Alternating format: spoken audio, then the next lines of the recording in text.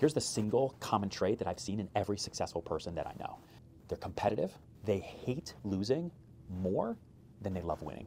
With every single successful person I've ever met, winning business, winning a client, winning a deal, winning a lead, making money, in their brain is a given because they're so good at creating projections for themselves. They're so goal-oriented. They know, no matter what, next year I'm gonna hit these, I'm gonna be successful. They project that for themselves. Future me, if I'm a successful person, crushes it. So I know I'm gonna win. I don't know when, I don't know exactly how, but I know I'm gonna win. It's expected, it's that confidence, right? It's kind of that crazy confidence. You have to be a little bit insane. And so, where the real emotion comes out isn't when they win, because I knew I was gonna get that done. It's when they lose.